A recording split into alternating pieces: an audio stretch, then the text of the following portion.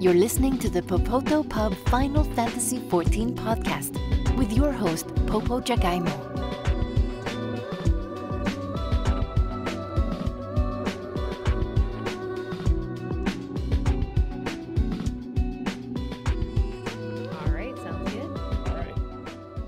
Well, lolly ho, everyone. Welcome back to the 6th episode of the Popoto Pub Final Fantasy XIV podcast. I'm joined here today by my guest, Crystal, the very aptly named Crystal for a game like Final Fantasy XIV. Thank you for being here.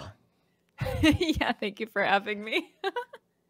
So I was a fan of Crystal's back when you were streaming Persona 5, which, funny enough, is a game that feels very similar in a lot of ways in terms of the story of Final Fantasy XIV. But could you tell everyone a little bit about yourself, what you do, if they don't know who you are? Go ahead and give us the Crystal story. All right. Well, hi. I am Crystal. Let's see. I'm a streamer, gamer, dancer, model, cosplayer, content creator. I do a lot of different things, but in terms of gaming, I focus on JRPGs mainly. So I like playing story-based games, and that's basically my whole life since I was a little girl. Sounds like a wonderful life, honestly. So it's a whole bunch of things. So how did you get involved with Final Fantasy XIV? Was it something that you've picked up recently? Is it something you've been playing for a long period of time? Like, what's your FF14 journey been like? I started Final Fantasy XIV 5 years ago. It was shortly after I started streaming. I started streaming and I was mainly like a cosplay content creator for a long time because I didn't have a PC to game at the time.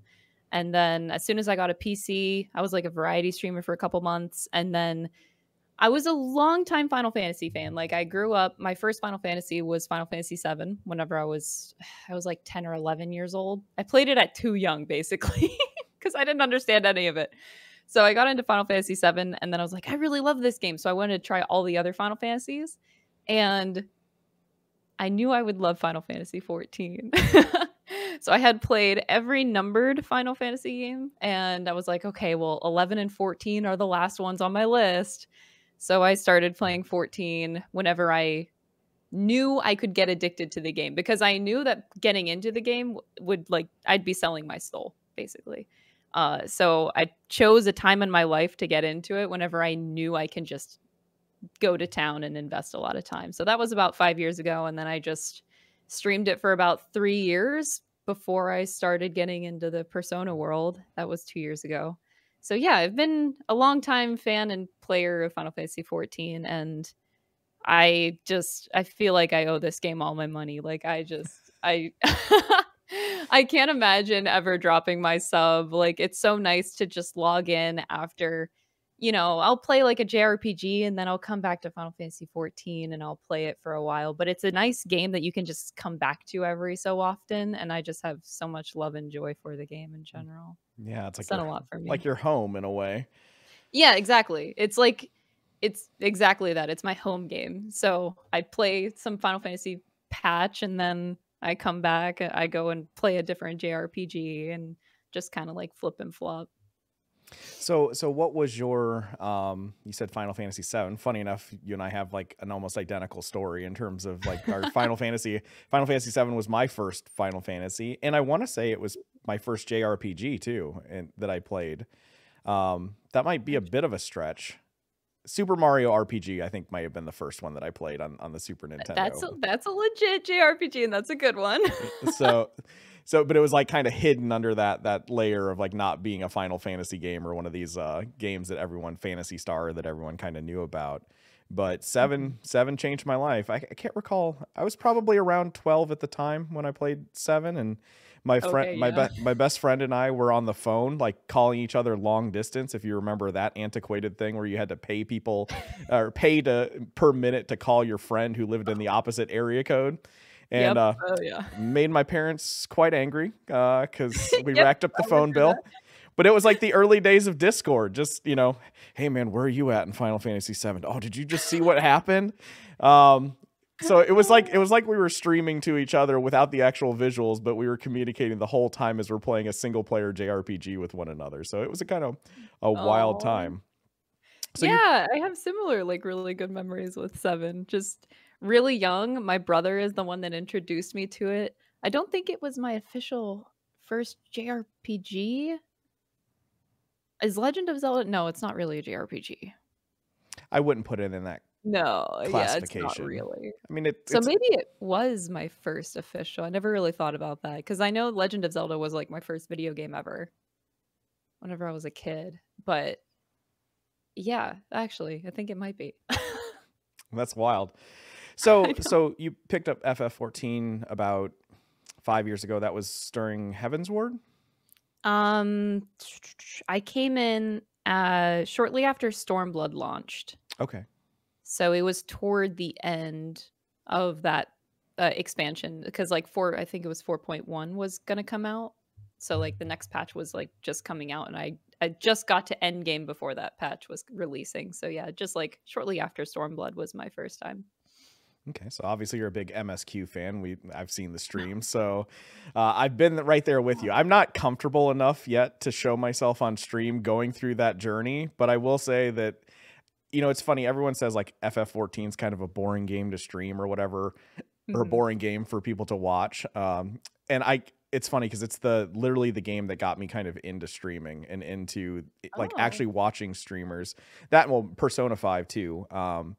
But aside from that, it's just I think I enjoy going through the journey with other people and seeing if their reactions are very similar to my reactions that I had. Because I Yeah. will say at the end of 5.3, I was a mess for about 30 minutes straight. And to, Oh. to quote Zeppela, I wouldn't have been comfortable showing myself going through that journey on camera. So kudos to all of you that are Oh. able to do that. Um, Yeah.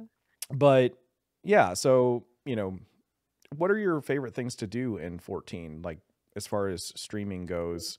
Or maybe just your general gameplay. Is it pure MSQ? Is it MSQ and leveling alt jobs? Is it housing? Is it the RP stuff? Like what do you enjoy doing in the game? Primarily rating. So I actually joined Final Fantasy 14 not necessarily for the story, but I'm one of those people that really like a challenge in games. I used to do that with like every JRPG. I used to love getting to endgame and doing like those extra super bosses in all the games. I always love that. So a friend of mine told me that raiding in Final Fantasy 14 was really fun. So I was like, okay, well, that sounds like a great thing because I can do MSQ and enjoy the story and have fantastic endgame content that I would totally be into. So yeah, primarily raiding is like my favorite thing to do. What I used to do, whenever I used to just stream Final Fantasy 14 before I became a variety content creator, I would just be one of those streamers that helped people out in Party Finder. So if there was clear parties, I would just go on whatever role was needed. And I like being able to play every job. So I have every job up to max level. And then whenever I get a job up to max level, I go on a striking dummy and I learn the rotation and really get it engraved in my brain so that if somebody needs like a dragoon or a healer or a tank or whatever, I'm ready to go and I can do all those roles. But yeah, so I go in Party Finder, and every week I try to do a different role for my weekly 2 chests and for the raid tier. It's really hard because whenever you play all these different jobs, gearing all of them is a pain in the butt.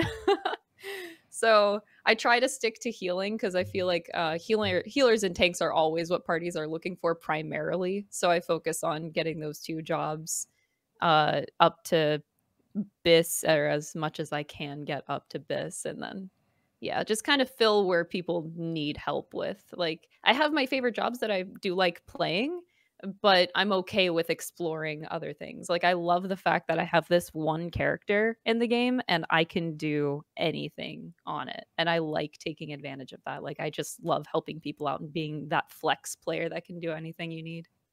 Yeah, that's one of the big draws. I'm a WoW refugee, if you didn't know. So Yeah. I actually started playing towards the end of Stormblood, like shortly before Shadowbringers is when I Okay. picked up the game. But I basically just MSQ'd it and then kind of finished it up and was like, yeah, I'm still raiding in Warcraft and whatever. And coming over from Warcraft, I don't know if you have any history with Warcraft, but coming No, over no. from Warcraft, one of the I think the best changes is that in Warcraft, there's like 12 different classes, and they are all Okay. separate characters, right? So all of your progress and everything does not track from character to character. The gear that you Oh, get cannot be used on things. And when I came over oh here, I was no. like, someone was like, yeah, you just have one character pretty much. And I was like, what are you talking about? What a culture shock. Yeah. And I'm like, what, you mean this piece of trash gear that I, the RNG or RNGs just didn't bless me with the right drop for that week? You mean to tell me I can actually use that on an alt job? I'm like, Yeah, get I'm out sure of that's town. very different for you. Yeah, so I'm very much the same way. So you have everything at 90 now, or are you still I'm working towards working that? on it right now. I have about half of the jobs to 90. I've been working really hard on crafters and gatherers actually for the past like 2 weeks. I've been going Mhm. super ham. Gotcha. Yeah, I've got 2 left to get to 90, so I'm in the same boat as you. So I've got Oh. Ninja. I'm finishing Ninja tonight. I only have 2 more levels to go on Ninja, and I have all my roulettes ready to go, so I'll make that tonight. And then I have just Yeah. Samurai left after that. So Oh, you're ending with the melees, I see. yeah, I'm not. You know what's funny is because I came from like Warcraft, where I actually preferred playing melee all the time, and here, whenever I think about playing melee, I'm like, I just might as well just play a tank because like I like all the tanks better than all the melees.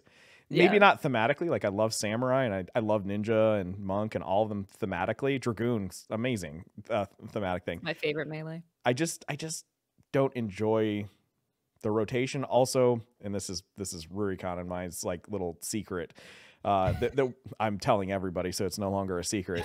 Sure. is tanking.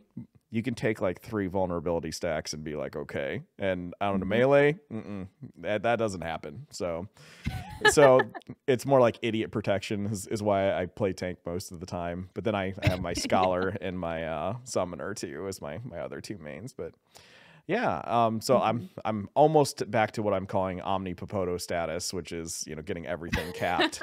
Being able to do everything. Yeah, I have not touched. Well, I shouldn't say I've 81 on cooking, but all my crafters are still sitting at 80, and I haven't touched fishing It's a lot of work. since Shadowbringer. So that's next on my agenda. But yeah, that alcoholism is running strong over here as well. Yeah, I feel bad because I haven't been able to like really play too much off stream because I am very busy. So I'm very much like a casual leveler. I'll just level in I'll log in every day and then I'll just do my dailies and then craft a little bit and that's my day. I've never really actively leveled, like grinded. I just do like the very slow grind every day, just doing the dailies. Cause yeah, I'm not like in any rush to get everything to 90. Cause like I said before, whenever I get a job to 90, I like playing it in Party Finder and then in the raids. So that takes time in itself. And then when I get the next job, I do the same thing. And then so Yeah. I like the slow grind. Yeah, I actually someone yesterday asked me, or not yesterday, a couple days ago, asked me on my very first stream. I was just doing a roulette stream because that's what I enjoy doing, and I wanted to run roulettes with people that subscribe to the channel and other people.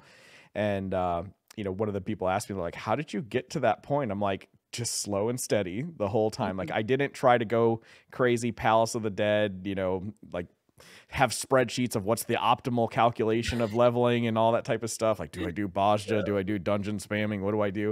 I'm like, I just enjoy doing the roulettes and I just do them every day. And it's like, you get a couple levels a day and it adds up over time. Yeah, exactly. Like do the dailies. I'll do some things with friends, which what if that's sometimes like doing the fates in each of the new maps because that's really good for gemstones and leveling, and then also doing the trust system because I want to level up all the characters in the trust system. So if I have any extra time, I'll do those things to level and get the extra benefits. But yeah, it's nice that there's like a wide variety of ways to level in the game that it doesn't I never feel like I'm grinding because I just have so many options that I could do. Yeah. So are you in the Savage raids now? So you said you're Yeah. interested in doing the Yeah. Savage raids. How do you feel about the Savage, or I guess P1S or the PS raids, I right? love this tier a lot. So I've done every raid in the game. So I'm like I'm very familiar with like most mechanics in the game. And I gotta say, like this tier in particular, I really think the balance was done really well. Like from the first tier, the second tier, and then the jump. There's always a jump from the second to the third fight in every tier. I just think the balance was just so well done. And whenever I play it on tank, healer, DPS, like all the roles individually are fun. And yeah, I feel like P1S is the first fight in a raid tier that we've had that's like a really good entry fight for beginning raiders that we've had in a very long time. Yeah. Because some of these first fights in the tiers are just they're not so fun. They're quite a slog and very hard to do in Party Finder. So yeah, I feel like they really nailed this tier a lot, personally. Yeah, I'm this really is happy with it. this is my first time actually doing any end game stuff, right? Like I said, Oh, yeah? I was an MSQ Andy. Sarah Jane told me like she's an MSQ Andy, like just kind of do the MSQ for a while and do that. Mhm. And you know, when I got to the end of Shadowbringers, like I love the story, but at the time mentally I just couldn't commit to 2 MMOs and trying to end game both That's a of them. lot. Yeah, it's way too much. So I kind of just put it away for a while and then came back to it and got caught up with the MSQ. But this is the first time I'm doing any like true end game content in terms of the raids and whatnot. And I will say the 4 fights that on normal, not on Savage, haven't dipped my toes in there just yet, are a blast. Like coming from Mythic rating in Warcraft, which is the highest difficulty over there, to this, you know, just the mechanics and the flow of the fights, and the fights are much longer over here, but the mechanics are very, I don't want to say telegraphed, but they're if you know what you're doing and you know what the icons mean and everything and you're comfortable with everything, you can kind of learn the pattern. And I always they're feel very like scripted too. yeah, I feel like every fight, the more and more you get used to playing it, the better and better you get. So there's a constant progression, which I Yeah, it really feels like. really good. Yeah. And in Warcraft, the main difference is like you could get wiped out, you know, as one of your like 20 people or whatever, 15 people in a raid, and have no idea what happened to you. And here it's Oh, like, really? yeah, here it's like they built in mechanics to where you kind of know, like when you messed up, you get that vulnerability stack and you know you kind of messed up. And then you can battle res too, right? You can res people in the middle of a fight. In Warcraft, there's only three classes that can res Oh, wow, I didn't know that. in combat, and you're only limited to 1 per fight, or I believe it's 2 in the larger party. So it's a lot more unforgiving. So there's a lot of times where you just like, oh, we died. Everyone just jump off a cliff and here it's just, it feels like there's a natural progression to it. Like no fight's ever really truly over. Kind of like if you've seen that video of the warrior who soloed Eric Thonius. Oh, yes, I did see that.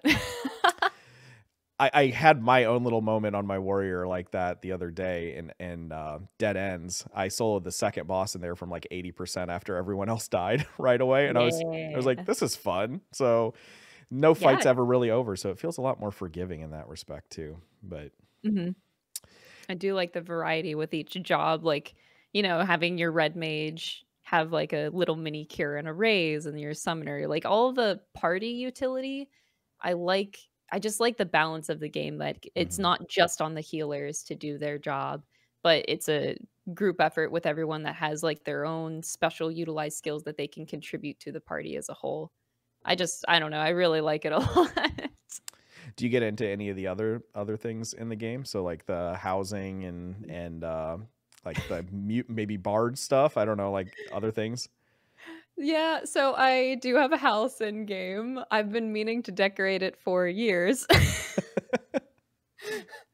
I feel so bad because I know the housing struggle. I've gone through it 3 times because I've transferred my main character 3 times. So whenever you transfer your character, you lose your house. So yeah, and I've had this medium house for a year and a half now.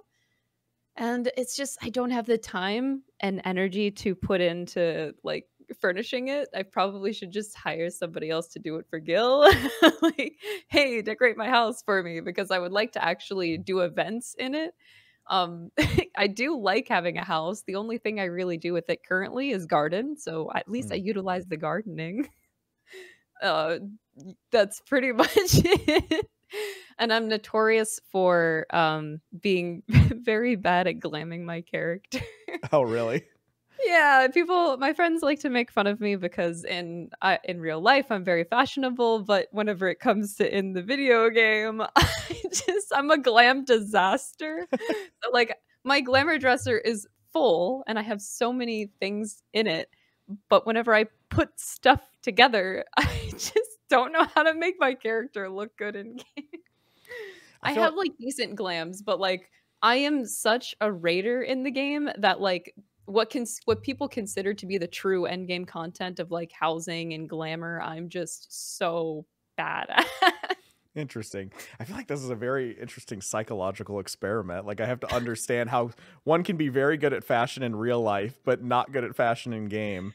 Because It's well, hmm, fantasy fashion is always so out there, and it's like what works in a video game fashion wise does not equate to working in real life.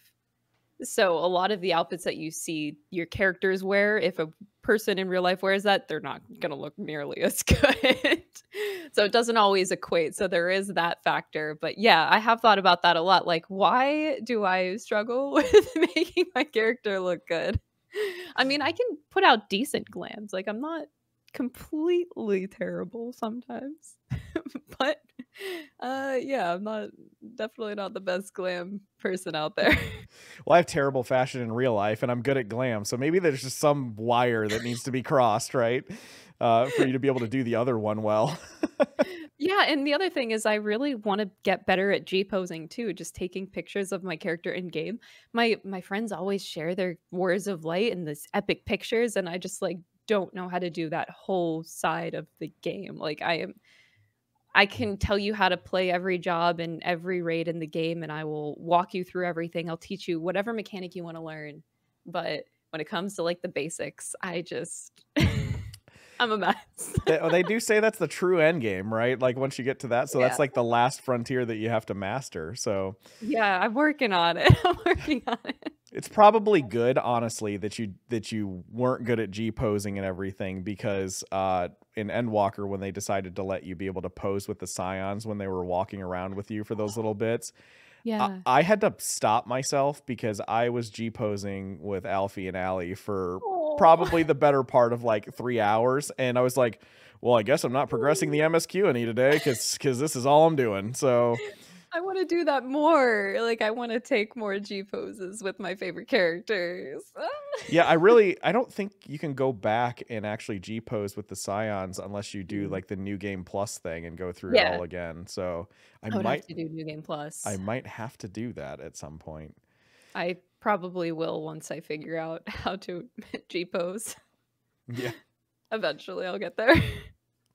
So there's some big news in the MMO world the past couple weeks. Obviously, after Microsoft acquired Activision Blizzard for like 69 or 67.8 billion dollars or something obscene like that. Lots of money.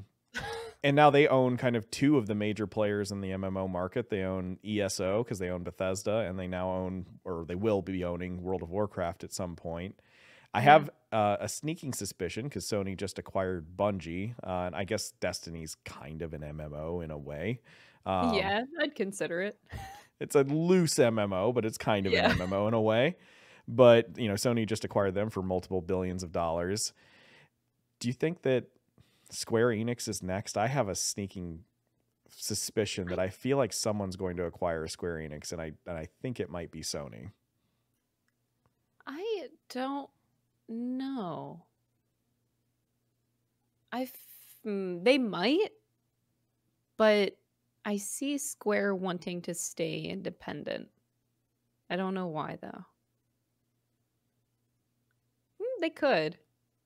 Do you think it would be a good thing? So, I mean, with all these large companies starting to purchase all of these, you know, Yeah. developers and everything to, you know, gain exclusivity or at least, you know, have them under their umbrella. Do you think that that's going to have a positive or negative impact on MMOs, or potentially if Square Enix got acquired, do you think that that would have a negative impact on Final Fantasy 14? Hmm. A part of me, maybe it's wishful thinking.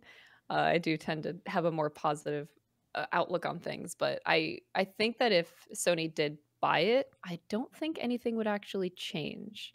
because the core of the dev team would not change. And I highly doubt, especially with Yoshi P's influence, I feel like any smart move would be like, hey, let this man do what he wants.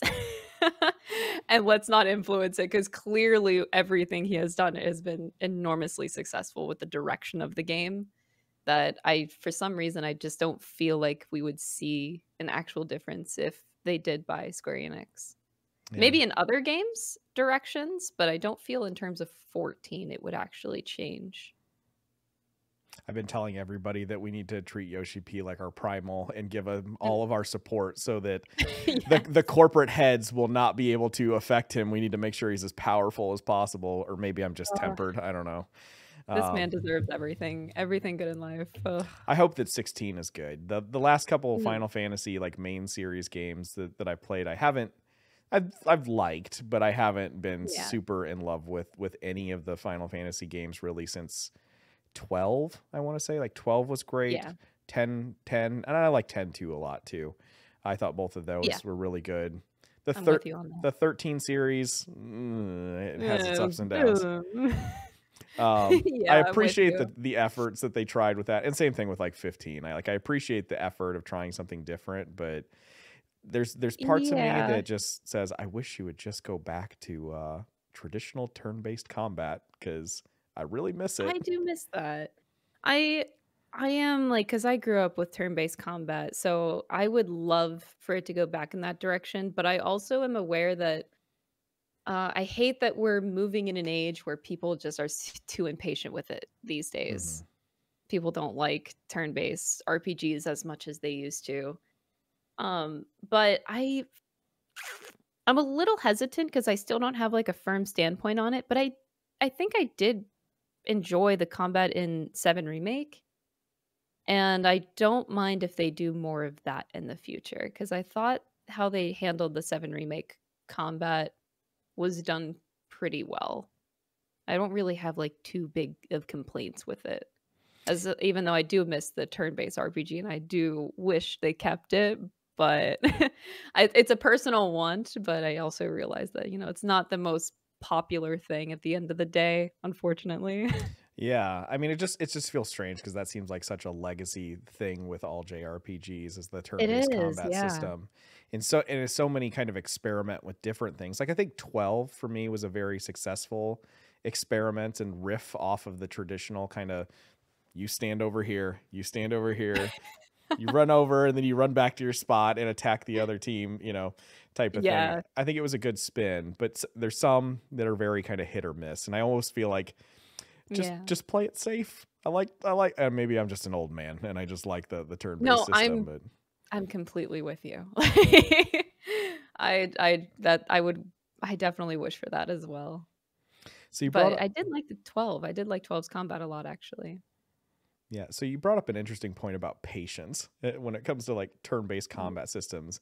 And this is something that really kind of fascinates me on the FF14 story, right? Because it is not your traditional MMO type of storytelling. It is a very Persona 5 JRPG Persona style of storytelling, where it's almost like the JRPG to the extreme, I would say. Because there are JRPGs that are like 50 hours long, but then you get Persona 5 that's like, I don't know, 150 to 200 hours long, your life. Yeah. And that's the way that's the way FF14 kind of feels. Why do you think that, Persona 5 obviously was an incredibly successful, well-selling game. Final Fantasy 14 was an incredibly popular game now. I guess it's the biggest MMO in the world at this point in time. Yeah. Why do you think they've been able to kind of like buck that trend and be able to say, screw it, we're just going to tell a 300, 400, 700 hour story and people are going to really like it and not be impatient with it, when it seems like people's patience is really running thin these days?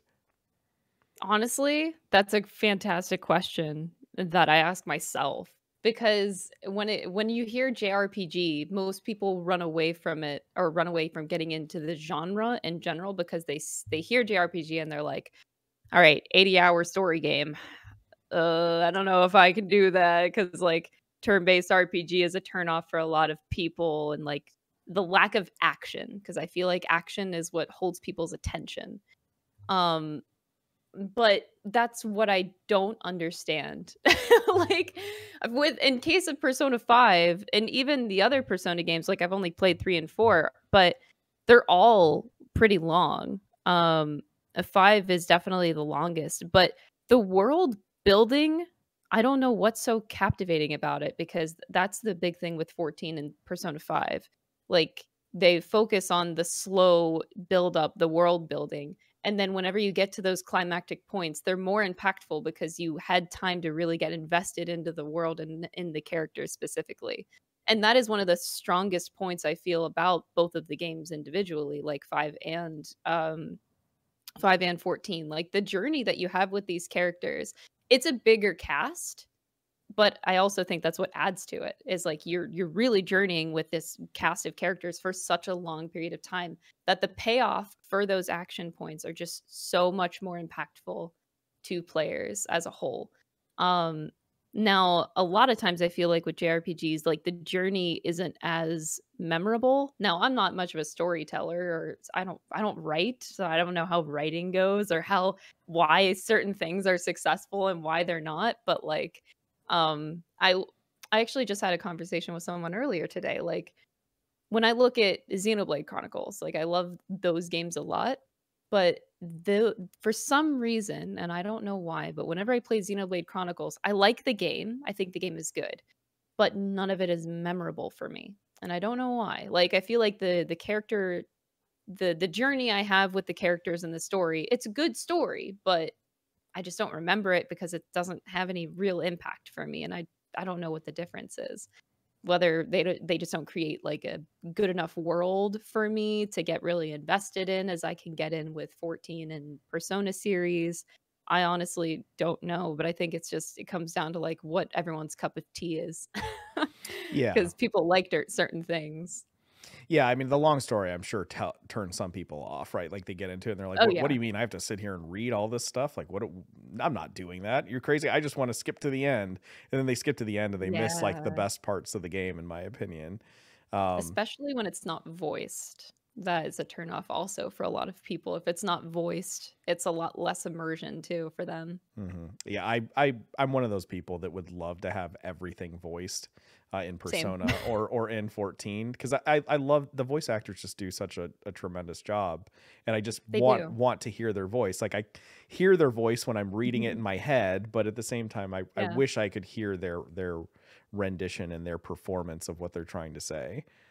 Yeah, it really adds a lot, and, I think that's a lot of the big difference nowadays. Like, JRPGs are getting more and more out there, and I think that's actually, what I consider to be a bigger reason on why it's growing is because the voice acting is getting better and better. Like, Japanese has always nailed voice acting, but, like, English voice acting has been kind of meh for at least the first, like, 10, 15 years I was into gaming. It was pretty, like, meh. It wasn't the best voice acting, but dubbing has honestly gotten so well. Like, the voice actors are getting so much better and better with these video games. I'm genuinely so surprised at the games that have come out in the past 5 years because I see such an increase in talent and, enthusiasm in the voices. Like, I feel a lot more immersed in the voices lately in these games. So Yeah. I wish that would translate to older games, but too bad it doesn't. I don't know if you ever watched the interview with the voice actress that did Vanille in 13, but like she was No. talking about how she got all kinds of crazy direction, like how she went like they wanted her to make those sounds exactly the same way that just may not translate the same Wow. way in like English, but they Mm. Yeah, wanted to yeah. replicate it, from the Japanese like feel, and Mhm. and it almost seemed like it was like too much, right? And so maybe they've relaxed a little bit Yeah. to allow the artist to kind of add a little bit more of their interpretation into it. Yeah, and I think that's actually a lot of what happened with Persona 5, because normally there's more of an audition process, but from my understanding of Persona 5, those voice actors for most of the characters were reached out to. Like they reached out to Max. They were like, "Hey, you'd be a great Ryuji." They reached out to Robbie. Like of course there's like a mini audition, but they had people in mind for these characters and they wanted the voice actors to run with it. There was less direction, and I think that is what works for games nowadays, instead of like instead of giving actors, the voice actors, like too much direction, which I feel like is what it used to be a little bit more, but just having an idea, giving it to the right person, and then just letting them run wild, because Max's performance is like fantastic. They just let him run and it worked out so well. Yeah. So, not to get into too much spoilers here. I don't think this is a huge spoiler, but there's a scene I think that encapsulates for me why the story in 14 and why the story in Persona 5 like are so good, right? And why people connect with it so much, and why people have these intense emotional reactions to fictional characters. Sorry if that offends you. Like Rurikhan seemed like he was ready to kill me when I said like these fictional characters were crying over saying goodbye to them and like losing our minds. He's like, what do you mean they're fictional? They're no, they're real. They're my friends. What are you talking about? But I think my theory on it, if I could boil it all down to one scene in both games, it's very similar. Yeah. It's the late night dinner party in Endwalker, and it's the like ramen like hot pot cookover meal in Persona 5, right? Okay. those two scenes, I think in a lot of Western stories would just be like, oh, like this just happens, right? Like, forget that. People just want to see the action. They just want to see the big dragon flying over. They just want to see, your party doing awesome, cool attacks and this and that. But both games take their time to make you feel like you are truly friends with these people and give you those lighter moments. Like Alize pulling off the pickles off the hamburger and Graha talking about how he's too short to reach things. And, in Persona 5, they're talking about all kinds of different things. I forget, like Morgana said something about Lady An, and you pissed off Morgana because like he's in love with An. But like you get to know Yusuke and other people just so much more in that game than you would in kind of Western games. And I think if I could boil it down to what makes these games special is that comes from a real human place. That is a real human interaction that people have, and that it makes you feel like you have actually experienced something alongside these fictional characters, like you were friends. Yeah, it's very immersive because it's very relatable.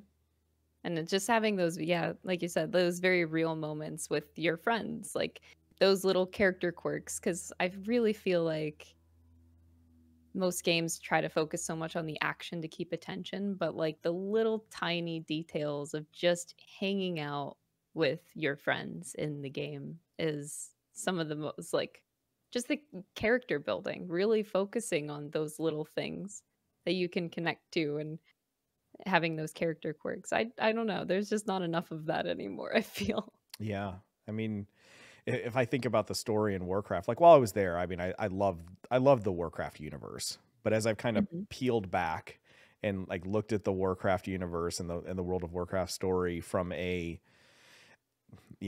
refugee's perspective, for lack of a better term. Yeah. Every time I look at it now, all I see is like Michael Bay, right? Like the Michael Bay Transformers, like explosions, like big things. And then when they try to do nuance, they don't really do a good job at like the nuancy type of moments. And, so much of 14 is just built on that nuance and built on that emotion.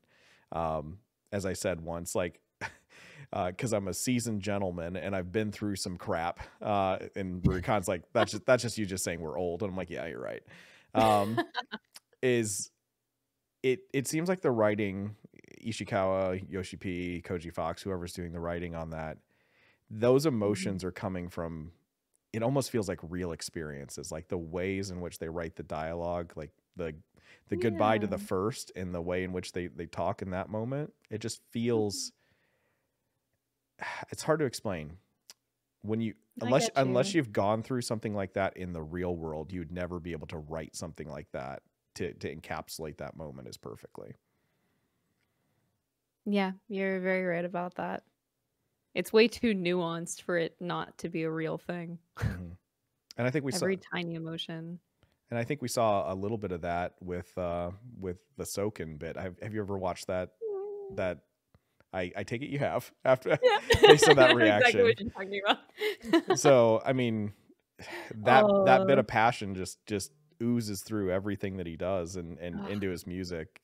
I Um, just love that you feel every bit of Soken's music, every piece. You just feel everything that he put into it. mhm. Ugh.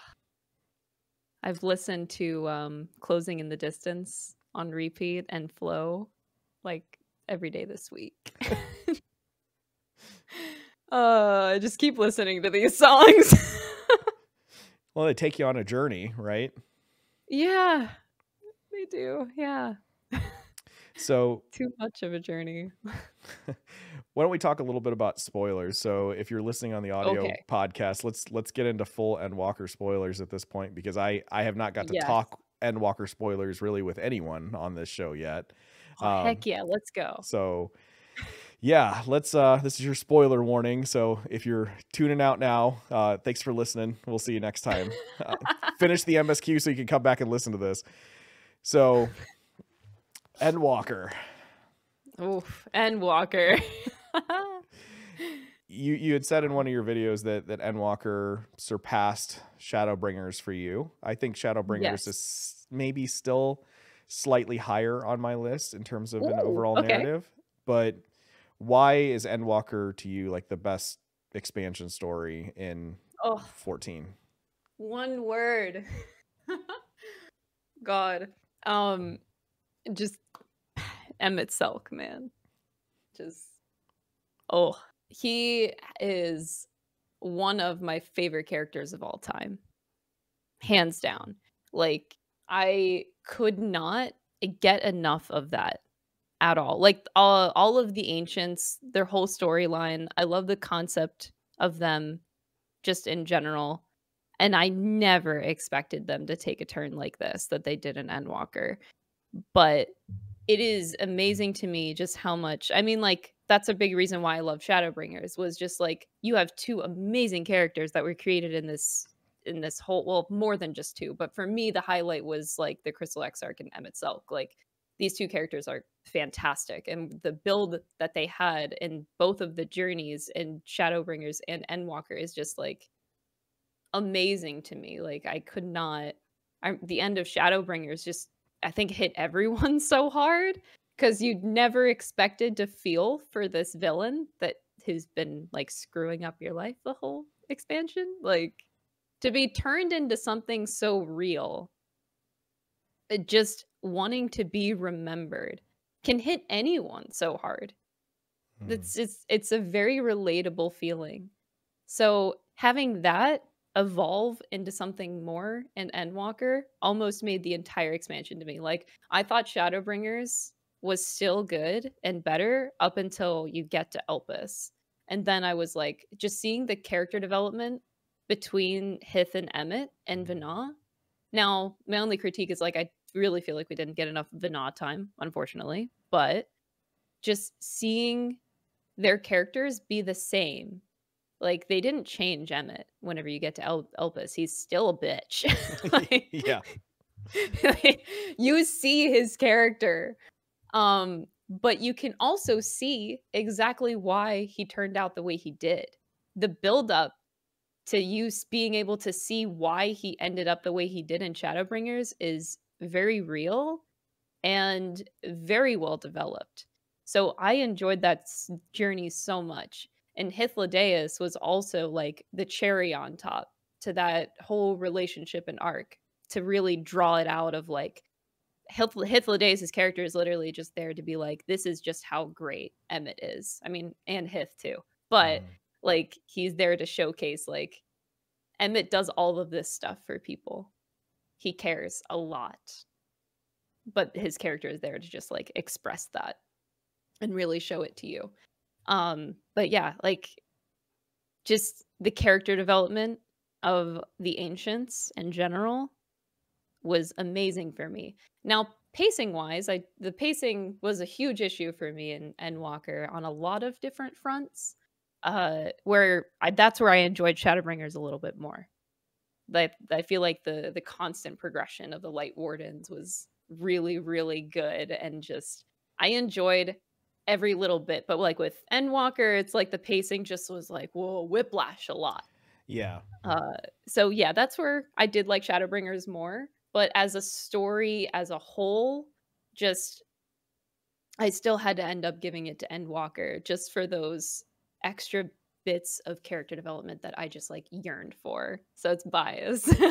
No, I definitely feel you. Like I think that there's it's a tremendous continuation of the story, right? I think, Mhm. and it's hard to say like Shadowbringers is its own little package and Endwalker is its own little package. Like it's a continuation. It's still one Yeah. story. I think the thing for me that just hit me so hard in Shadowbringers was my love for the first and the Crystarium and all the people Yeah. there and all the little moments, you know, and Mhm. not so little moments like Tesleen, like that they throw at you that really makes the people feel real. Yeah.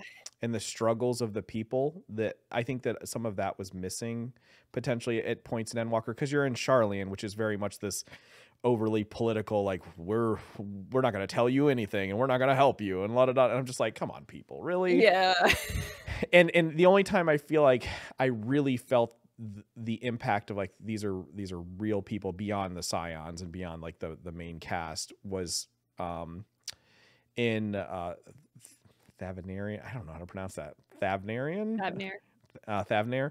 Mhm. And Radzat Han with now I feel bad blanking on her Like the name. final days scene. No, not Are you talking the about that? final days scene, definitely, and also when the elephant lady gets Oh. caught in the Tower of Zot. And Okay, and yeah, and I'm like, thank Luhana. goodness we rescued her. Yeah. But at the same time, like she felt like a real person with real like trials and struggles and felt like she was there to help you. And then the younger elephant guy who was carrying the baby after you rescue him, for like that was some real stuff. The Garlemald Yeah. stuff I think really stood out to me too, as kind of like a side. It wasn't really a side story, but there's so many like Yeah. chunks of different parts of the story that feel connected but Yeah. then kind of disconnected too, right? Whereas I mean, Shadowbringers has that ticking clock of like you getting more and more light and like you're like what's going to happen with yeah. you, and you got to go rescue Minfilia and Reen, and it just keeps escalating and building up. Yeah. I know what you're um saying there. and that's why I think I prefer Shadowbringers. That, and like I said, I love the first. Every time I go to the first, I'm like, this is my home. Like, I don't want to say Yeah. screw Eorzea, but like I would rather be over there. Like, No, me too. That's my favorite hangout spot. Like my two favorite hangout spots are both on the first. I love hanging out in the playground area hmm, a lot. Lead Luran, or I mhm, think that's the name of it, the Pixie Land. yeah. So I love that world. And then Amarat is still my favorite place to hang out.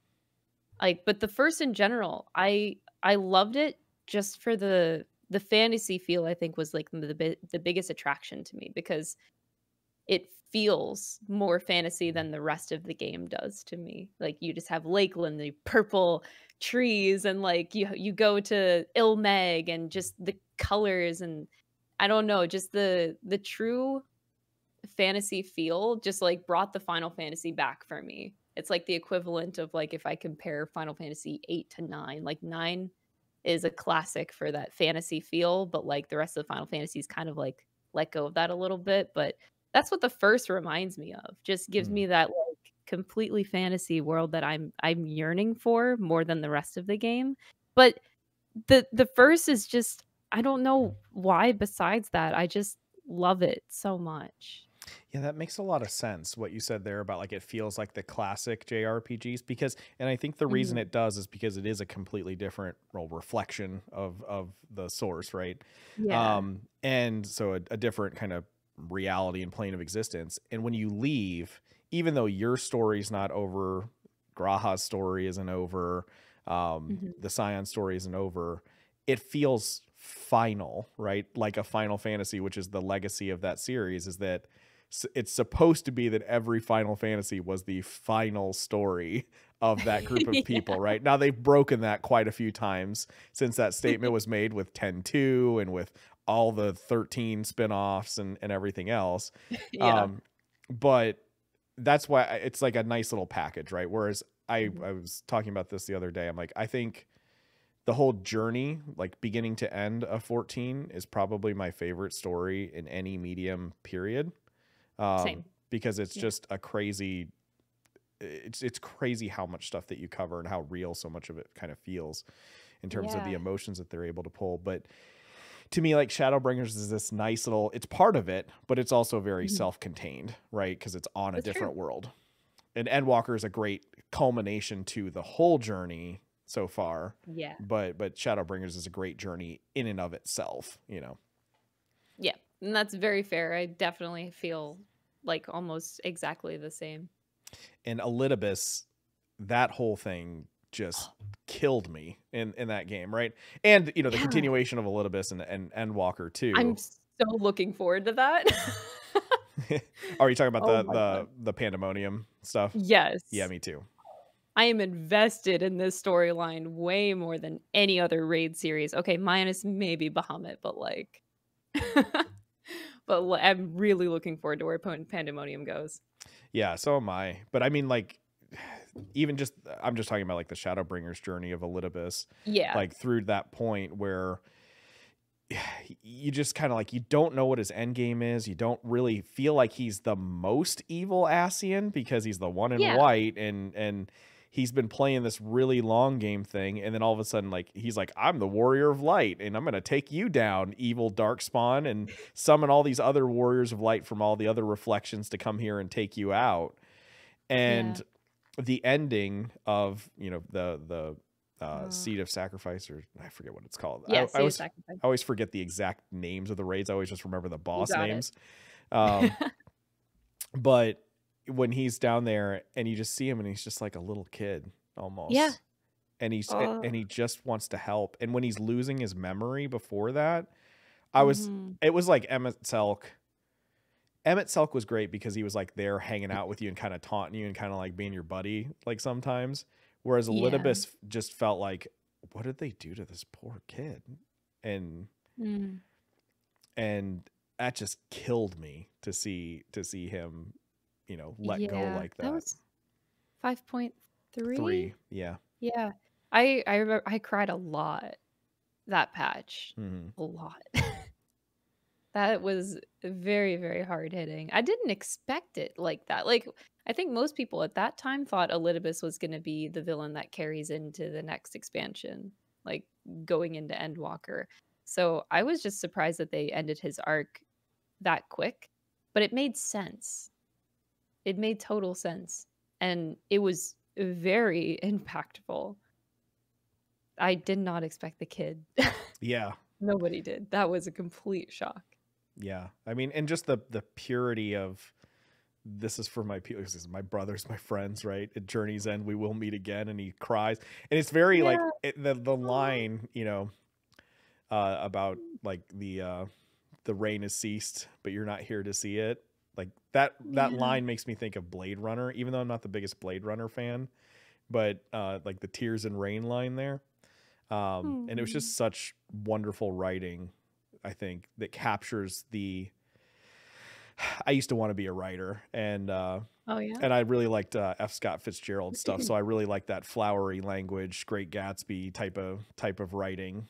And I think that's probably why that expansion hit me so hard too, is because like that line, and then you also add into that too, when you say goodbye to Reen and goodbye to all the people of the Crystarium, and Lena comes out and gives her speech, and I'm like, I cried, no joke, for like 30 minutes straight. Like I couldn't even click to the next like chat thing because I was just like, until Y'shtola came in and ruined the mood. It's like, well, I guess we gotta get going. And I'm like, oh, thank you. Yeah. Like, I know exactly what you're talking about. I'm gonna have a heart attack, but thanks, Y'shtola. And then they changed the music, and I'm like, okay, all right, like get it together again. But it felt like I was saying goodbye to people, you know, that were my best friends that I was never gonna see again. And that just, I think, drudged up every memory of like saying goodbye to your friends, like moving away for school or moving away because they're moving to another town or whatever it might be. And I think that that just captured it perfectly. So since we're on the topic of Good. on the topic of crying, we can both be crying way here for a minute. Oh, What that's what's me.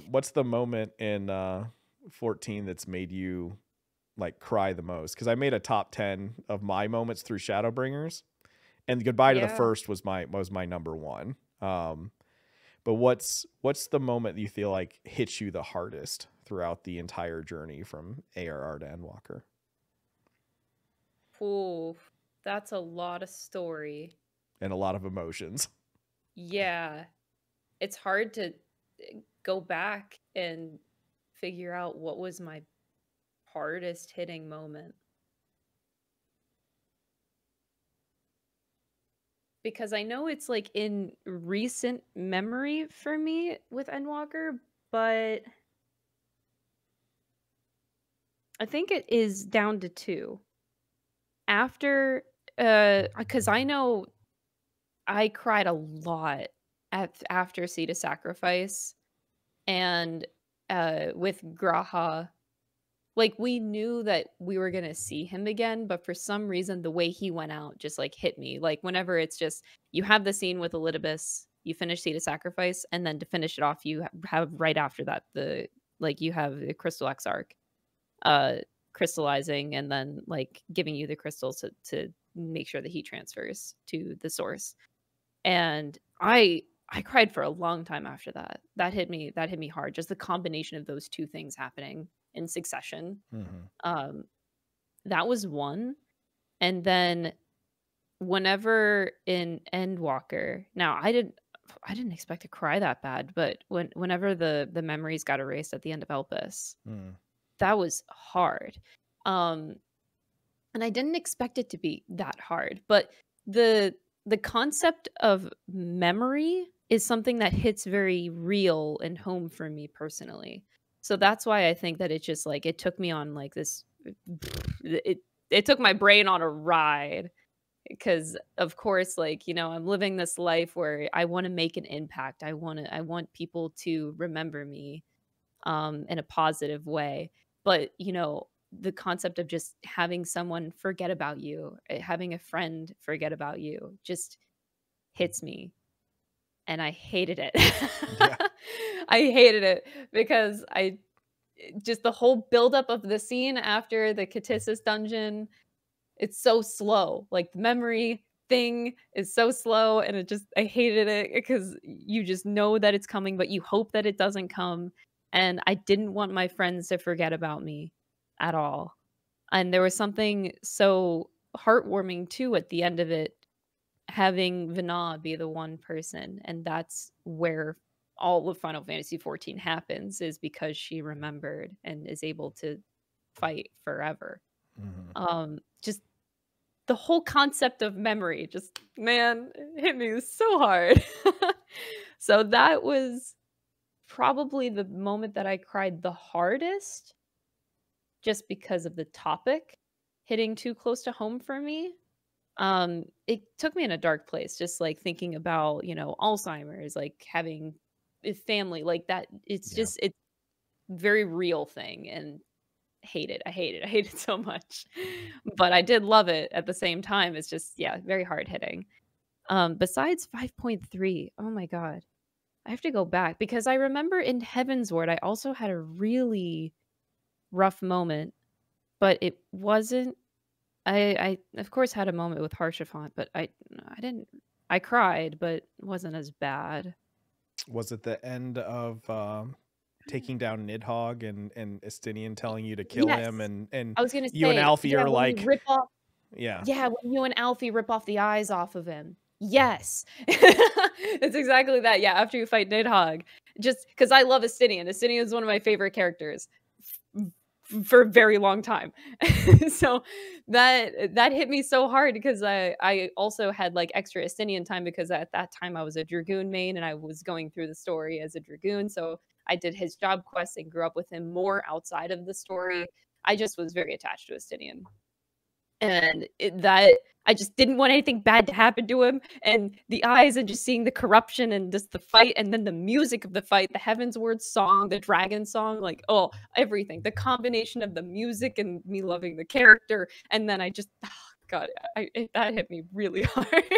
Yeah, that's number 2 on my list. So Oh, really? yeah, the Goodbye to the First was number 1, and then that was number 2, and I'm pretty sure Litibus was number 3 behind that. Aw. So like, yeah, you hit a lot of my top ones there. But yeah, I mean the music, Dragon Song, just when that kicks in and like the piano kicks in and you see like Estinian screaming at the top of his lungs, like just trying to like, you know, hold in Nidhogg and everything. That Oh my God. juxtaposition of the chaos that's happening with the emotion, and then yeah, Horsefant and his sail, like you just didn't expect that to happen at all. Nope, not at all. And gosh, that hit me very hard. I didn't want to keep playing after that, even though like everything turned out okay. I hated. I also had this like hatred for the way that they went about, like they ripped the eyes off of Vestinian and then they threw it into the gorge. I was so Yeah. mad about it. I'm like, you didn't do anything. You just threw it down there and somebody's going to get it and then it's going to happen again. So I also had this like fury of like, why did you do that? Like I just didn't want it to happen again. Every time I see that happen now, all I hear is Ilbert saying sloppy. And he's just walking over to pick him up. Sloppy. Yeah, like why? Why did you do that?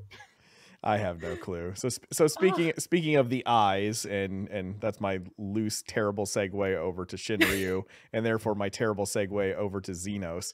So one of the big complaints that I've read that a lot of people have made about like the Endwalker story is like, why wasn't Xenos a trial fight?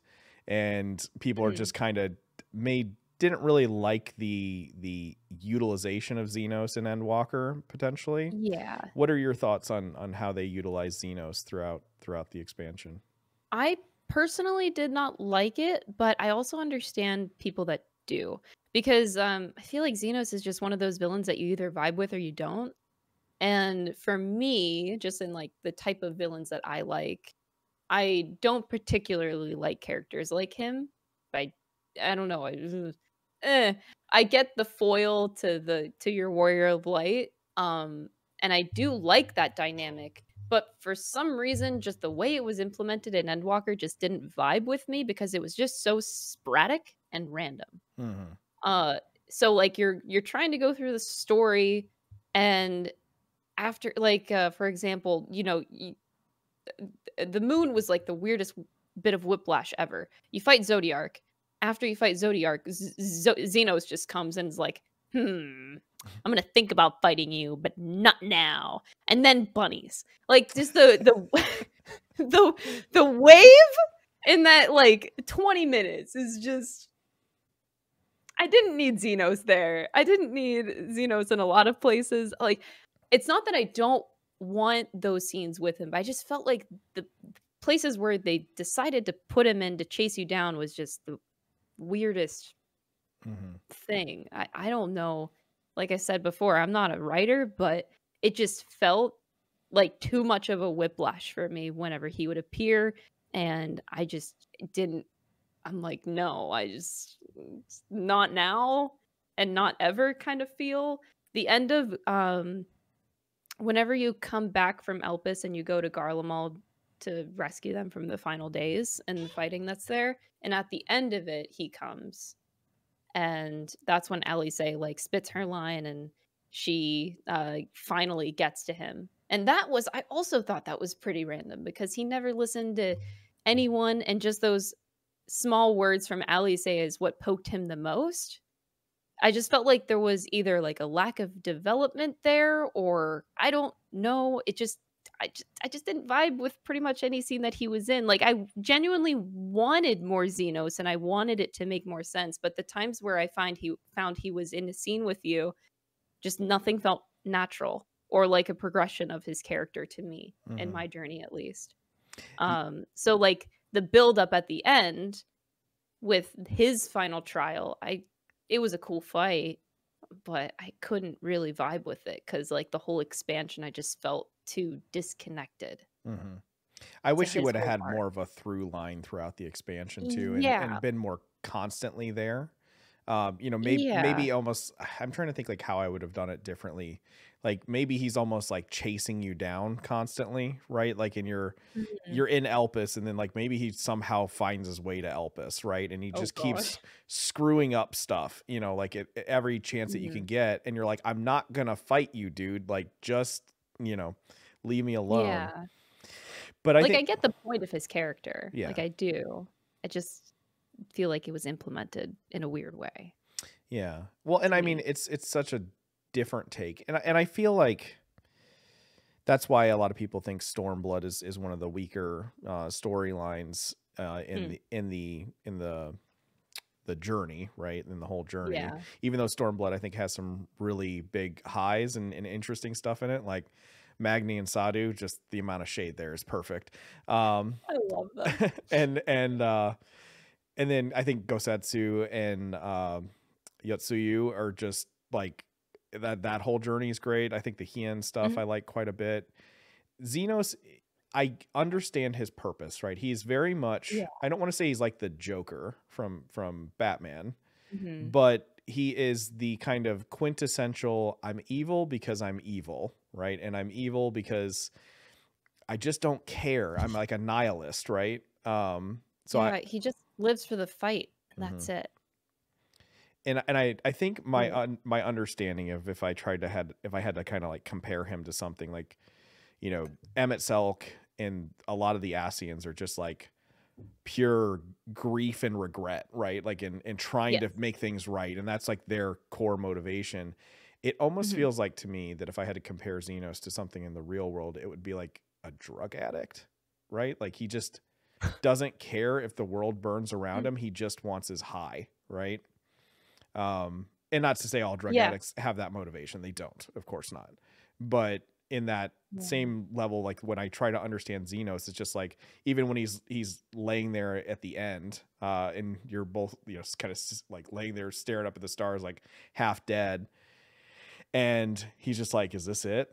Like, is that like it's like the last high just wasn't what he was expecting it to be, and Yeah. that disappointment kind of finally hit him in that moment, and I think that that's the point kind of his story. Whereas Yeah. I think Hermes and Meteon is a much more interesting concept, but it's just kind of a shame that it doesn't get introduced until Elpis, really. Yeah. Yeah, kinda comes out of nowhere. But I wouldn't. how did you feel about Meteon and that whole like story at the end there? Hmm. It made sense. I wish we could have had it earlier, but we there's no way that we could have at the same Hmm. time. Like I do like the twist of of especially the connection with like the the final days of Amarant and our final days. I thought that that was genius personally. And just the dynamic of like those creatures in the final days of Amarant were the problem, but in our final days it's Dynamis that's the problem. And the I like the parallels between the two that they explored through Meteon and Elpis, Dynamis, Hermes, that whole thing. So I thought that was really good. Um I just have a request for more, but like it also would be impossible Hmm. because there's no way we can travel to the past at an earlier point in time. Um,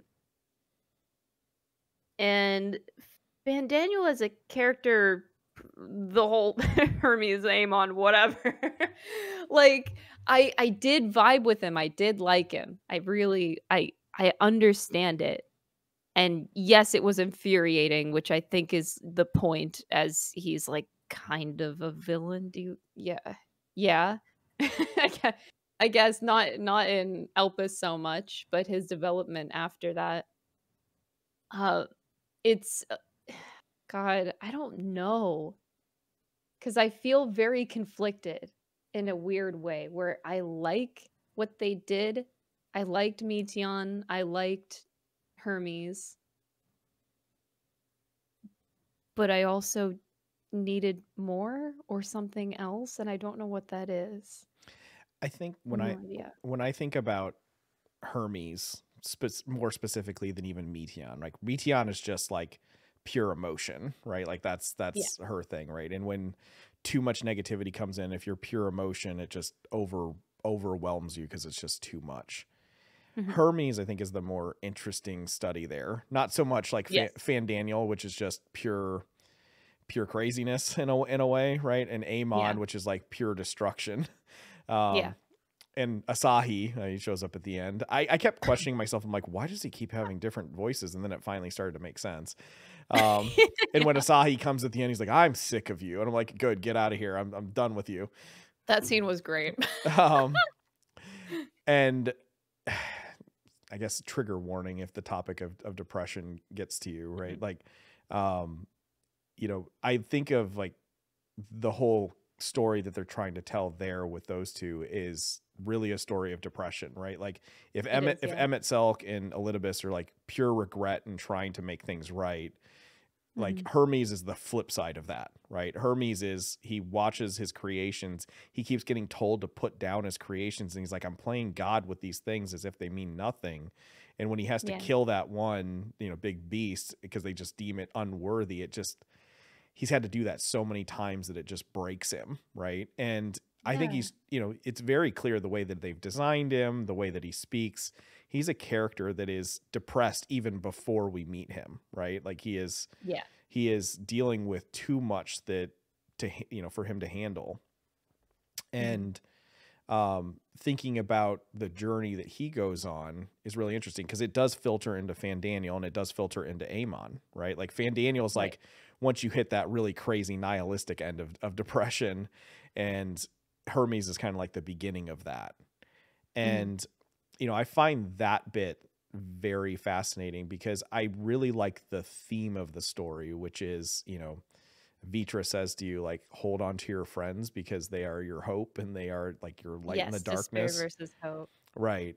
And that message definitely rang true. It just feels, it felt a little bit strange to have all that embodied into a small little bird girl. There are people that are saying that like Meteon is Twitter. I don't know if you've heard that one, but and I'm like, it kind of makes sense, right? But like, hold on to your close friends and don't let the Twitter despair trap like get you. But yeah, I mean, I really like the themes of the story. I think I just wish I had more, and I'm with you. I just don't know how I would do it any differently. Me neither. I needed about like 5 hours more of MSQ and Elpis. But that's just me wanting something that probably would not have worked out. Like I needed a little bit more Vana, and I also needed a little bit more Meteon and Hermes before the switch, before the development happened. With them, just not enough. Needed. Well, we all know that what you would do and what I would do and what everyone would do is be the first thing that we do is we'd run directly to Emmett, Selk, and Hith and be like, hey, do you know what just happened? Like, let me tell you all immediately again. Yeah, that's true. Let me try this again. Reset. Yeah. And I wonder if there's like some causality loop, right, where it would just keep happening over and over again to where like you're just like, all right, I give up. But I'd be like, Hith, we're best friends. Emmett, like you actually like me, but you pretend like you hate me, but you really love me. So, but yep, exactly. So where do you think the story's going from here? Obviously, Emmett gave us all those lines, right? Of like, have you ever been to the waters beneath the bounty and the identity of the 12 and the different reflections and everything. And I mean, he made it very clear that there's a lot of stories to tell. Where do you think we're going next, and where would you like to go next? The identities of the 12. That's, I think, the plot point that it strikes me the most as being like the most interesting. But there's also the personal want of, because I liked the first so much, I also want to explore the other reflections that are there. And there's not many, 5 or 4? The other ones that are left. I would like to go to the other ones. There's 14 total, right? Right. 7 were destroyed in calamities. Yeah, and then 1 was like the World of Darkness, the one that the Ascians really royally yeah, screwed up. they definitely fucked it up. Yeah. And then so it's 4. I think Math is hard, but I I would like to go to the other one. there are quite a few of them, so let's just leave it at that. less Yeah. than 10, like somewhere around like 6-ish, 6 to 4, something like that. There's but yeah, like the identities of the 12, everything that's still left unsaid in the source, like I am such an Emmett simp that I just want to do everything he said. Like I'm just like, okay, I want to go on your journey, because it's also very like touching now that we have like the whole Azem story. Like we are Azem, like the color of our souls are the same. Like Emmett feels this personal connection to us because of this relationship that he had with Azem. And I find it so endearing that he chased around Azem's travels. So a part of me also wants to follow in Azem's footsteps and do exactly what both of them did. I would love nothing more than that. But as far as like where else the story goes from here, like I have no idea where they're gonna go. That was the first question I asked myself whenever Endwalker was over. I'm like, where do we go from here? Like, I'm very much looking forward to the live letter for them, like mapping out the next 10 years, because they're probably going to tell us like, story for the next 10 years is going to be completely different direction and going this way. Maybe, I don't know if they're actually going to mention where it's going, but I know they're supposed to give us like a timetable of like, yeah, I don't think we're going to get like the whole 10 years, right? The road. Oh, no. Just like a direction, like, oh, maybe we'll explore more of the source, maybe we'll do something else, who knows. My theory on it is that they will all those little places that Emmett mentioned seems like things that they could do in like 6.1, 6.2, 6.3, yeah, 6.4, not like expansion stuff that right. Or like next expansion, but like little patch things. I don't think it's big things either. And you know what I think would be really nice of a writing touch, and don't steal this if this is more terrible than what you're thinking about Ishikawa-san. Like, please do what you do. Don't listen to me if you're even listening to this. But I think it would be interesting if like Emmett as Solus, right, as the Garlean Emperor, right, as the Garlean founder. I think it would be interesting if all those places that they mentioned on Etheris were things that he like messed up, right? Like things that he intentionally was like screwing with just to cause chaos. And I think it would be really nice to have him like voice over and was like, yeah, I was doing this stuff here. Kind of feel bad about it now. Could you fix my mess for me, please? Like, and that way you can have more like Emmett voiceovers and stuff like that. And then you can maybe have like one more moment with him at the end where he's just like, thank you for I would love that. So I think, and then like, for me, I'm 100% with you. Like, I think the next expansion should be another world. And I think the expansion of that after that could be another world, right, in a different way. So we could just, like world hop and meet new people and solve problems in a world. And then once we've solved the problems of that world, we'll move on to the next one. And maybe there's an overarching theme of like the 12 on top of that. But I think that would be an interesting way of doing it. But again, I'm biased because I like the first quite a bit. And I like the kind of finality of that story. That world was just done so well. I just want to, I don't know. I also want to go back and visit Reen and Lena. I wouldn't mind actually going back to the first and helping out with some new existential threat that's there. Yep, I would not be opposed. I love Lena. I think she's completely underrated character. Like, I love her so much. Horribly underused, right? Like, she has wonderful moments. The voice actress is tremendous. She's god tier. And woefully underused. Just like, I feel like Sadhu, I keep saying like Sadhu's like criminally underused too, but I feel like Sadhu's like, you can't overuse her, right? Because she's just chaos incarnate and shade incarnate, right? Like that's Sadhu. But like I don't know, Pippin's my other one too. Like I wish we had more time with Pippin, because whenever I see like Pippin and Raubon and Nanamo together, and Oh, that moment when Pippin like throws shade at Raubon and he's like, yeah, but like at least I've got both my arms. Uh, yeah. Oh my god. Yeah, that was a complaint I had with Endwalker too. I love Raubon. Not enough. Where's my Raubon, man? Yeah. My biggest complaint with Endwalker, did you ever, and this will be the last thing I say about Endwalker, because I want to be respectful of your time, because I could talk about this Oh no, you're fine. for hours. But did you do the benchmark? Did you ever watch the trailer for that? Or Oh, no, actually. I didn't do the benchmark for Endwalker okay. because I was afraid it would break my PC actually. Well, you can just watch they have it posted on like the Yeah, official I channel. should watch it actually. I have not. So if you watch the benchmark trailer, like do that after we get done with the show. Yeah, I will. A big portion of that, there's bits of like, you're just exploring Charlian and they're showing a lot of characters walking around and stuff. But the big like battle stuff that starts and it's kind of in the middle and then it's at the end is you charging like the Tower of Babel and charging Garlemald.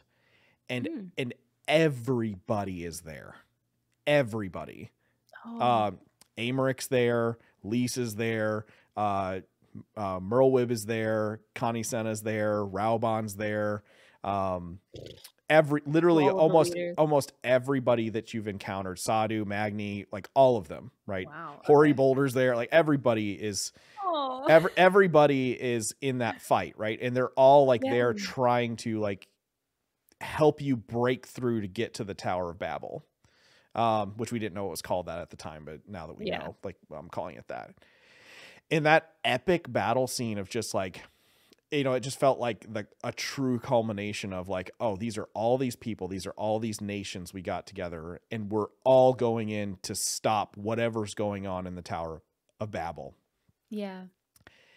When I like the Tower of Babel dungeon, I kind of wish Anima was a trial, but I get why like he couldn't be a trial alongside Zodiark and Heidelin and the Endsinger. Yeah. But like I thought what they did with Emperor Varus was crazy. Like I mean that was insane. That's like some messed up stuff, right? Yeah, no one saw that coming. No, I certainly didn't, right? And Anima was in the story trailer, right? Like he was, and I was just like, oh, Anima, that's cool. Like I remember that, is kind of how you look at it. And then when they're like, yeah, it's Varys's corpse, and then you're like, oh, oh, you're like, okay, wow. But it made perfect sense, and I thought it was brilliant storytelling, right? That like these people don't have a religion, and their religion is their government, and like who's better a perfect embodiment of that? Made perfect sense in this world. But as much fun as it was to like be running through the beginning of the Tower of Babel dungeon, like in the tunnel with Pippin and Lys and Magni and Sadu and others, right? Like, and to see them all there alongside you, I kept thinking about that benchmark trailer and how much more epic it would have been if it was literally like, we need everybody, right?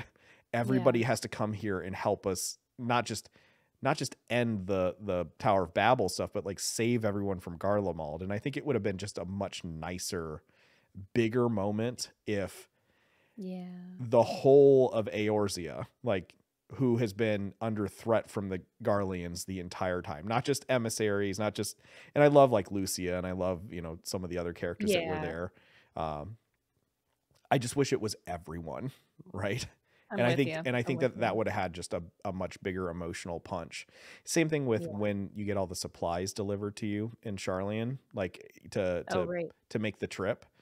I think it would have meant a lot more if we had not just like the kind of B tier players that we love show up, but also the A tier players show up too, Yeah, I did love that moment though, because it was really cool being like, oh wow, the raid tier series that I did matters, and the alliance raids and the regular raid series, like they tied it all together in those scenes, and I thought that was really cool. But yeah, I like you said, I still wanted the main people there too. on top of the B tier list. You called it. Yeah. I mean, watch the benchmark and then like message me later and tell me what you think. Yeah. Like if you're like, oh, this would have been so much cooler, and I'm like, what? They already Oh. had it. Like, why didn't they just put it in the game? Is what I kept wonder- thinking. I guess their reasoning was they're supposed to just be like taking care of their own nations for the role quests. Yeah. So it makes sense, right? Like, yeah, it does. Yeah, I get it. It's not like, come on. It's not. That's one of those moments where I would have liked them to kind of suspend, like the practicality of the moment of like, like everyone's dealing with their own crap and everyone's dealing with the final days in different ways. Like they all have to stay home and protect like what's going on at home. That makes more logical sense. But like, I kind of like the pure id in my brain was like, just give me like everyone together, just all big, just big for the charge. scene in Garlemald, then they can go back. Right. But like the final days hadn't started at that point anyway. What do you think about it too? The 85. So yeah, they could have gone back and been like, yeah, we need to take care of the final days now. Yeah, that would have been good. So thinking about the Scions, they've kind of like semi disbanded at this point. Yeah, it's totally disbanded. Like totally. So I was really happy to like see that it was like not true. Like that they're all just like we're all just doing different things, because I'm like, I keep saying like I don't want to meet like new characters, but then like I think about Reen and I think about Lena and other characters along the journey like Gosetsu and Hien and other people. Like I want the Yugiri to see like those people more. Yeah. So whenever they introduce new characters, I'm always very happy that they do. Like Hith is a new character technically, right? Yeah. And you're just very happy that they have new ones there. But I hope that they don't go like full clean slate, like next expansion, where they're like, I have a feeling they will. I'm a little nervous about it too. I think that the whole point of Endwalker was to wrap up every Scion's character development. They all have gone like a full journey. There's like no loose ends whatsoever. So in terms of like storytelling, they've already had their max development. So in terms of storytelling, I don't know how interesting that would be whenever they've already like, we love them. I think what would be really nice, like personally, I love the thought of like having a new group that we journey with, have and grow with them, like we did the Scions in each and every one of them. And whenever shit hits the fan, we just like get a cameo of an old Scion coming in to save the day. I like the idea of just having those Easter egg moments of like, oh my god, Estinian's coming in to save the day, we haven't seen him in 2 years. Yeah. I like the idea. I do want to journey with the Scions so much, but I don't see them keeping them around in terms of like as a group and like continuing the story of Final Fantasy 14. I see them like doing more cameo type stuff. Kind of like Gaius. Yeah, that's how I feel it's gonna be. Personally, at least. It's not that I want that necessarily. I just feel like it's gonna go that direction. Yeah, I think Gaius is one of those characters I wish we would have saw more of. I understand why we did it, but I wish we would have saw more of an Endwalker too, because the Sorrow of Wurlet is that trial series is just awesome. I did love the trial series. Yeah, I liked what they did in that. Oh, that was so sad. It was, but it was a nice way to humanize, the guy that you've heard, for whom do you fight like 8 million times. I still every day. Yep, every day, forever and ever. But yeah, I'm interested to see like which direction they go, like, or if they only bring like some of the Scions along with us, and the other ones kind of stay home. Like if you had to pick 1 or 2 Scions to stay with you on the journey, who would you pick? I can't. I like all of them. I'm with you. My 2 personal favorites are Estinian and Graha, but like, God, this expansion made me love the twins so much, and I want the twins to be with me. Yeah. I love all of the Scions. Like, I love that I love every single character.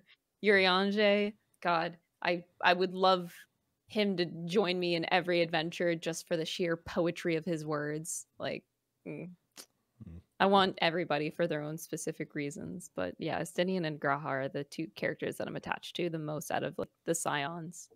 Yeah. But I would Alphinaud say and Elise are up there. I would say the twins. I think I would have, because you can't separate the twins. Yeah, no, I you don't just think. make it with deal. And they're such a good complement to one another. Graha would be like my third there after Alfie and Alize. I just feel like Alfie and my character are just best friends, right? Because we've just been like we started off as frenemies, now we're best friends, and everything's good. But if I had to make a request for one more Yoshi P, just add Puddingway to my trust group, and all will be good. Oh my God. Zombie Puddingway for my trust group, please. Zombie Puddingway. Oh no. I love that he's just in Charlian now. Yeah, He's just hanging there. It's hilarious that the roller coaster. Speaking of the roller coaster of Endwalker, right? Like they go, like you said, Zodiac bunnies, like, and I don't mean to say like bunnies is down, but it's a calmer thing than like, oh my God, we're fighting the god of like despair and death and everything else. I mean.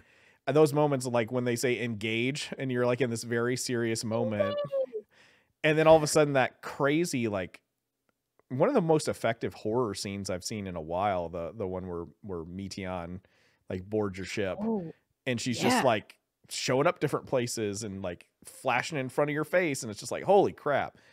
The tonal switches I think do wonders for this game because you could be crying one moment, then laughing, then scared half to death, and I'm everywhere. Just a roller coaster of emotions. It is, but it's like one of the best out there. Oh, I love this game. I will forever throw my money and sub in Final Fantasy 14. Like I'm just here for the ride eternally. As am I. So I'm crazy enough to have started a podcast about it, after diving into it 2 feet forward. So keep it up. Do it. Keep going. I just want to rescue more refugees from WoW and from other MMOs. And I want everybody to experience this. I was trying to get my mom to play it and she was like, I just can't play another game. Like she just started playing games for the first time last year during the pandemic. And it was Fortnite. And don't judge me. I actually quite like Fortnite and Final Fantasy are the two games that I play, but that's good. It's just not what I expected. play with my family. And that's how we kind of keep in touch and everything. So it's a fun thing for us. That's cute. But I was trying to get her to play Final Fantasy. I'm like, you like books, right? Like you like stories, you like Game of Thrones, right? Like you're going to love this. And she just doesn't want to learn a new control system because the big thing. So it's very intimidating. It is a bit of a clunky control system, but I'm trying to get as many people to try it because honestly, going from being an angry WoW player, like logging into WoW every day and just being mad at the state of the game and mad at so many stuff, like this has just been a joy. And then when I got to now that I'm doing raiding and stuff and gonna dip my toes into Savage, I'm like, this is so much better because I'm not having to deal with random number generators all the time, and I can kind of like pick the gear that I want and only have to have a team with 8 people. Like, what are you talking about? Like, this is so much, so nice. And the social side of things is great. So I just want to share that love with everybody that I meet. And I need to get that shirt that says like, have you heard of critically claimed MMO? Yeah, I need to get it too. Final Fantasy 14, just so I can wear it out all the time. For sure. So I'm so fortunate because my brother, I've been trying to get him to play Final Fantasy 14 for years. And as soon as sales went back up, he got it. So I am living again. I'm just so happy because I get to like walk through the beginning of the game with my brother. He's loving the journey so far. He's about to finish A Realm Reborn. I told him to like take it slow, but just reliving through somebody else has just been the height of my joy in the past 2 weeks. Yeah. And thank you to you and all the streamers, Rich, Asman, who else have I watched? I've watched Peebs, I've watched Chad Thorson, I've watched so many streamers go through the journey just because I'm reliving it constantly through all of you. Yeah. So thank you for sharing that journey with all of us so that we can relive it again. So, and it's great that you're getting to see your brother experience it for the first time too. Oh, yeah. And hopefully hopefully I really want to experience it through my mom's eyes, because I'm really curious as to what she would say about it. I will hope for you. I believe that one day she'll get there. Yeah. So if you could ask Yoshi P, last question, if you could ask Yoshi P for anything in Final Fantasy XIV, any new feature, any story bit, any bit of content whatsoever, what would you ask him for? Oh no. It could be silly. I don't know. Oh, you know what? I actually just saw this on Twitter today. Like, someone made a fantastic post. Like, this is completely unrealistic, but one thing I would love out of Final Fantasy XIV is an anything roulette. And that works for people like me that literally do every aspect of the game. Like, I don't know, crafting, Eureka, go ocean fishing. Like, I just want a roulette that I can click and I just go on a random job on a random place, like a randomizer button. I just want that. No one else would really want it, because you would have to have like every job unlocked and everything unlocked. Or maybe they just randomize, like they see what you have unlocked in the game and the jobs that you could play, and they just randomize it with what you have. But I would love a randomizer. As soon as I saw that idea, I was like, yes. Because I love doing everything and I can do everything. I would love it. I would love if they threw maps into that too. It's like you just get you have a chance to get thrown into a random map room. Like that would be fun too. Completely randomizer. Or like I said, you could also go into ocean fishing. Like you could log in and just be like, yo, and you're in the Yojimbo thing in the middle of Gold Saucer. Oh yeah, I don't do Gold Saucer enough, so yeah, I would love to be thrown into some random mini game in there. Like, yeah, of course. Like, I think a randomizer would be so fun personally for me. I would totally do it. I'd love doing mentor roulette for the randomizer part of it. Like, just what fight am I gonna get? But yeah, that would be a really cool feature. Will they ever do it? Probably not, but I would love it. We can hope, right? Like Yoshi P might bless us one day with all these different ideas that my guests have come up with. So yeah, that's not my idea personally. I just saw it recently and I was like, yeah, that's genius. So I'm stealing that guy's idea. All right. Well, do you want to share all your social channels and Twitch stream and YouTube channel and everything for everybody to follow you from? On everywhere, I'm Crystal, 2 A's, 2 H's. I know it's weird.